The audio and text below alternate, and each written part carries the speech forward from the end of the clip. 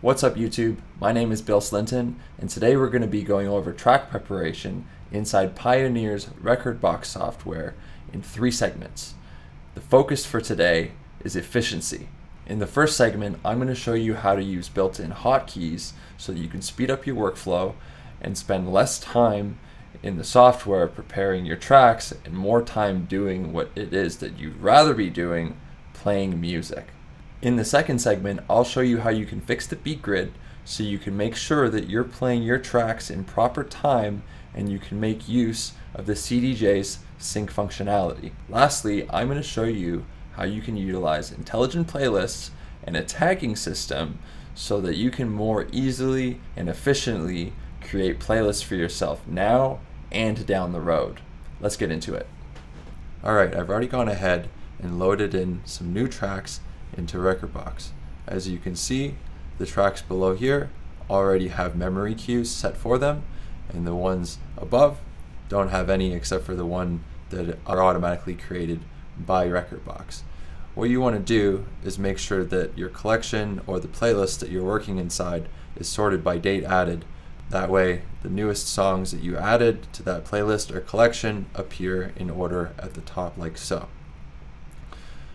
Next thing you want to do is come over here and change this to 16 beats. We'll get into why in a moment.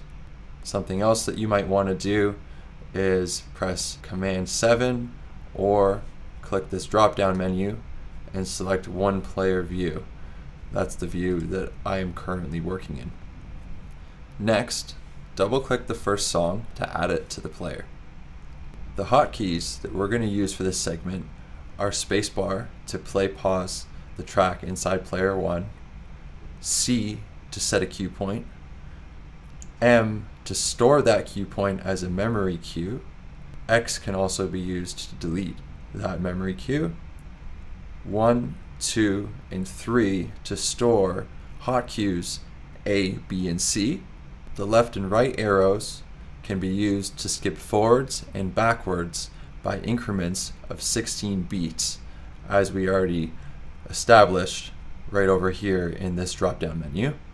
Command down to skip to the next track, and Command up to go to the previous track in the playlist. And the letters across the row here from A to semicolon can be used to jump to memory cue points 1 through 10 as you store them. So the way that I go about setting my cue points for a song is like so. We're going to use the left and right arrows to jump from the first downbeat of the song, which we can see is already selected, and go here and press C for cue point, or Q rather, and then M to store it to memory. So you can see it now stored it here, and we can jump ahead by increments of 16 beats like so.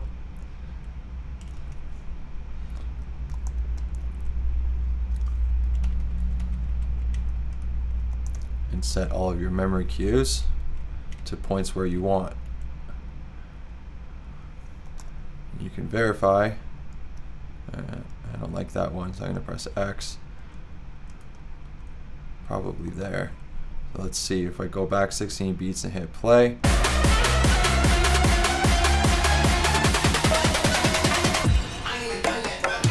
So that's the drop right there. I like to have a cue point set 32 beats before, so that if there's another song mixing in from, then you can sort of make the drops happen at the same time, and you can flip the track. If you want to set your hot cues, maybe you would set your hot cue A here by pressing 1, hot cue B maybe here, or whatever you want. You can even put a hot cue and a memory cue in the same position. Now you press Command down to go to the next track and start the process over again. Let's verify that that's where the drop is.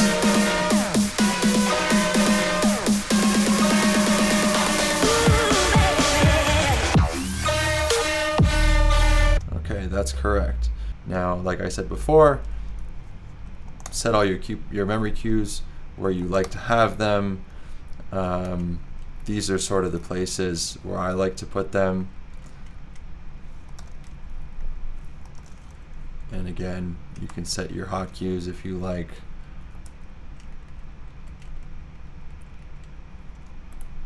Like so.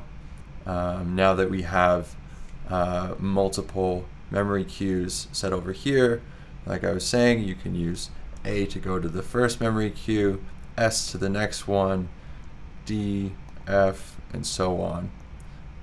Alternatively, you can use letters N and B to go forwards and backwards between your memory cues. The last thing I want to show you before moving on to the next segment is how to set a loop memory cue.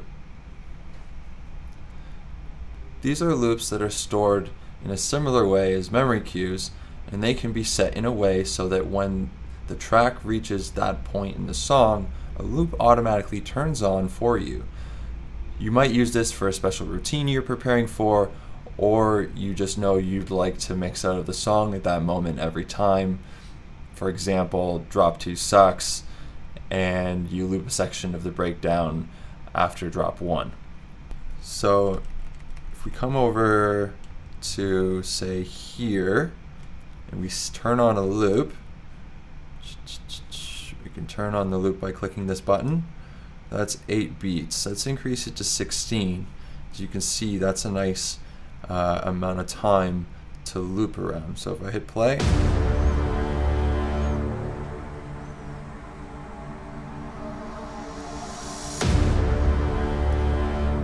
as you can tell, it sounds like a good loop, something you could very easily mix over. And now that we have the loop turned on, you simply press M on your keyboard and it stores it over here, and this little symbol indicates that it is a loop. The last thing you want to do is hover over this where it says set active loop. Right now it is an inactive loop, which means it's stored there and there's a way to turn it on when you're playing with the CDJs. I can't recall which button you press to make it turn on, but if we turn this set active loop button to the on position, then when the song comes across this point in time, the loop will automatically turn on like so.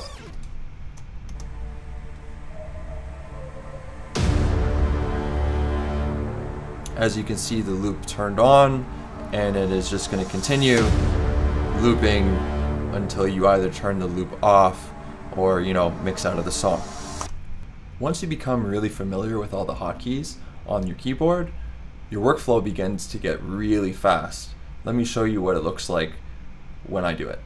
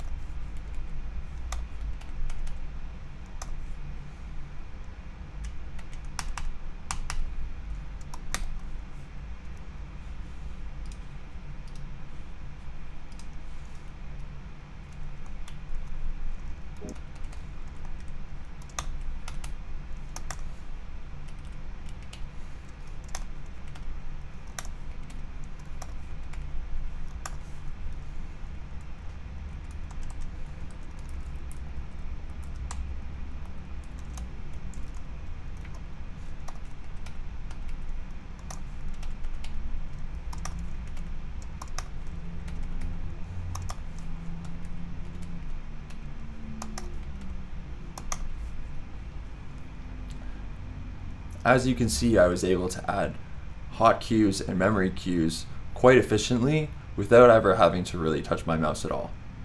Okay, now let's look at how you can fix an incorrect beat grid.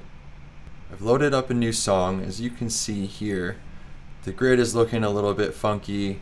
If we go over to the drop, like nothing is landing at the transient markers here or here or here. It's kind of all over the place.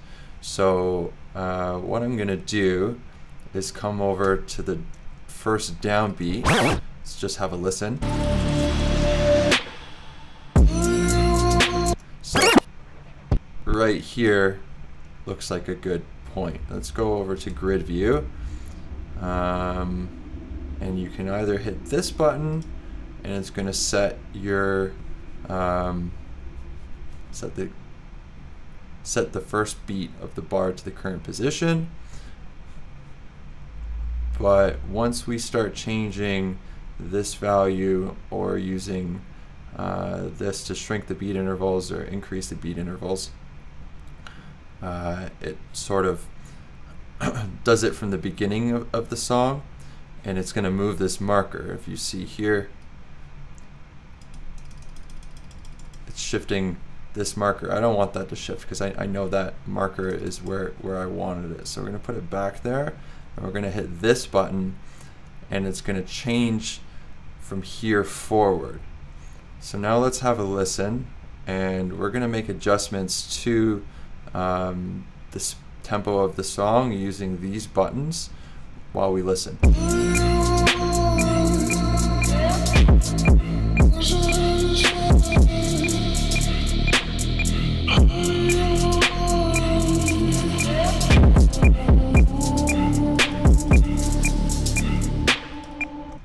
Okay, as you can see, I adjusted it to 115. We'll just round it off there quickly, and we'll listen more. And what you can do is, as the beat grid, if it's off a little bit, it'll get more and more at a time as you go further down the song. So let's just quickly verify.